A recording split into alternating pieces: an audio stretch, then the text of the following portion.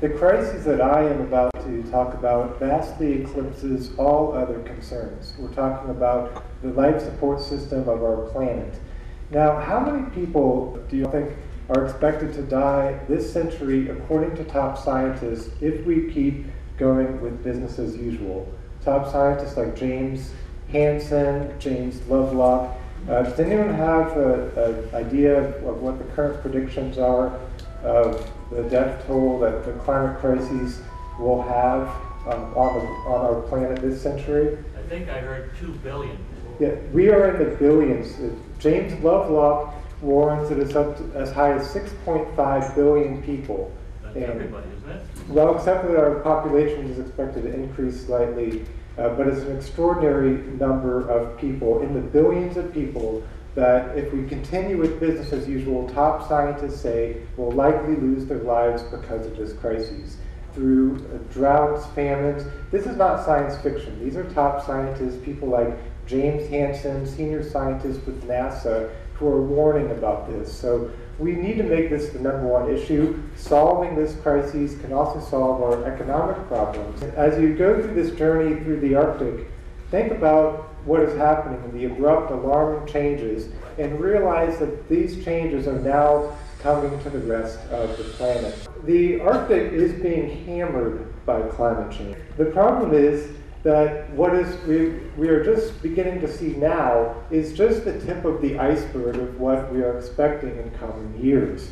Now this is looking back over our geological past over the last 600 million years, and as you can see, there is a large portion of the planet's history in which we have been way warmer than we are today. 10 degrees Celsius upwards, 15 degrees Celsius warmer on average. In some of these time periods, there were tropical conditions in the Arctic, and the rest of the planet was largely desert. You can see here the correlation of as the carbon dioxide levels go down, temperatures go down, carbon dioxide levels go up, temperatures go up. Well, when these carbon dioxide levels go down, that carbon doesn't just disappear. There's only so much carbon on our planet. It has been stored in the form of fossil fuels.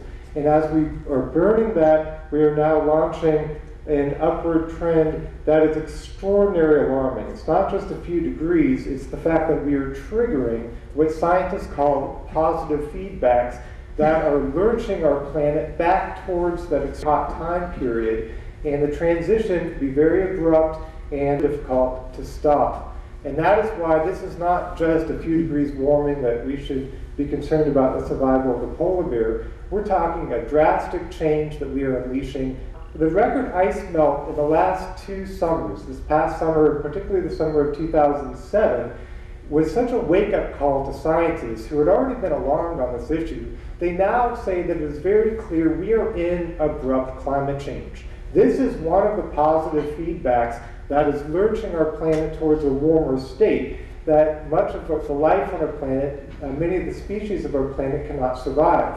Does anyone know what percentage of the species on our planet today are expected to go extinct this century if we keep with business as usual? About 30%? 30? It's higher than that, I'm afraid. Any other guess? Any other ideas people have heard? It's above 60%. Some scientists warning as high as 80. 60% is now on the low end. This is if we continue with business as usual. And that is the number of species on our planet that will probably be extinct. And so we have got to make this the #1 issue. We do not understand the complexities of life well enough to know that some of those species might be very critical to the survival of our own. This here shows the record ice melt that was seen 2007, very similar this past summer. It was such a difference, and this was already a reduced ice melt here, that it just was incredibly alarming to scientists, because the positive feedback here is that during the 24-hour sunlight, when it hits snow and ice, it's reflecting 80 to 90% of that sun's energy. When it hits open water, it absorbs 80 to 90% of that energy. So it is causing a warming trend, and there are many of these. Think about the positive feedbacks as we go through this presentation, and you'll understand how alarming the crisis is. This isn't just the Arctic, as we've seen with Hurricane Katrina and New Orleans shown here, that the effects are global, and we have got to make this our key issue. Now, many people mistakenly think of the Arctic as a barren wasteland. This cannot be further from the truth. The Arctic is full of life, but that life is dependent upon the pack ice. The seal use it both as a platform, and their basic food source all comes from the ice. That's a harp seal, this is a bearded seal, these are endangered bowhead whale. The phytoplankton lives on the bottom of the pack ice, and as the ice retreats, it seeds the great Arctic Ocean, feeding life that feed the entire biotic community, from the all-white beluga whale, the bowhead whale, the narwhal whale with the unicorn-like horn, orcas. There's krill that sink and feed clams that feed walrus, and a polar bear, Arctic fox. They're all dependent upon the pack ice. But as the pack ice retreats, we are losing that critical habitat and also the food source. Then the pack ice has already reduced in thickness by 48% in the last 35 years, and at a very alarming increase. Scientists 3 years ago said that we could see an ice-free Arctic Ocean as early as 2080. 2 years ago, they warned it could be as early as 2040. After the 2007 ice melt, now scientists warn we could see an ice-free Arctic Ocean in the summer as early as 2012, just a few years away. Very alarming implications that would cause. In my first journey of 4 through the Arctic National Wildlife Refuge, I began at Prudhoe Bay, the northern terminal of the Trans-Alaska Pipeline. This was in 1991. I was between my sophomore and junior years of college and had saved up money as a paperboy for 8.5 years to go to college, and I got a full scholarship, was able to use the money I saved for college to go up to the Arctic. But it was still a very low budget expedition. One food drop would have cost more than the entire expedition.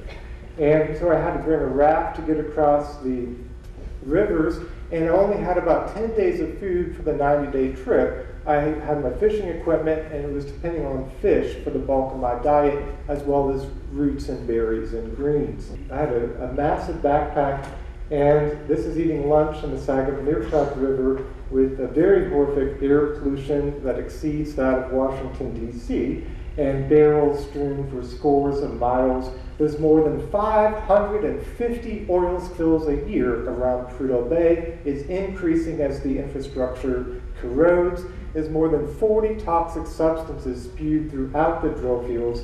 And when you see the scale of it, you understand how we actually can change the planet with the scale that we are taking the fossil fuels that have been buried for hundreds of millions of years and pumping that carbon dioxide into the atmosphere, creating a perfect storm for a climate crisis. This is in the Trans-Alaska Pipeline, where a drunk hunter shot a hole through the pipeline in 2001. And I was trying to get as far away as I could from oil development to try to find clean water to drink and fish to eat. This area is a giant wetland, as you certainly notice when you're hiking through it. That's because this area is underlaid with permafrost. They used to call that permanently frozen ground, and that frozen ground holds that moisture up in the top layer, creating some of the largest wetlands in the world. But that permafrost is melting, and with that, we're losing the wetlands. Now, I had horrific blisters from backpacking through the wetlands. The wetlands are why this area, just to the east of this area, are the destination of 160 species of birds from 6 continents and all 50 states that go up to breed there. Does anyone know the other positive feedback? There are many positive feedbacks, but the positive feedback that is being caused by the melting permafrost. Methane. As the permafrost melts, the wetlands are drying out, and we are beginning to release that carbon, more than a teraton of carbon, more than all the fossil fuels we've burned thus far.